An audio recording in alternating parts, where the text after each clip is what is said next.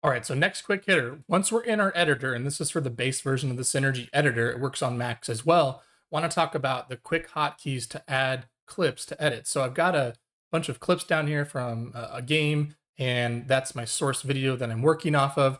And I've actually got 3 different custom edits open at the same time. If I want, I can actually use these little hotkeys in front of each of these tabs to make sure that that clip that I have selected. So for example, this particular clip, when I start to let it play, I'm going to go ahead and pause it. But if I'd like to add it to all 3 of these clips, I can just hit the F arrow. So I go function F1, F2, F3.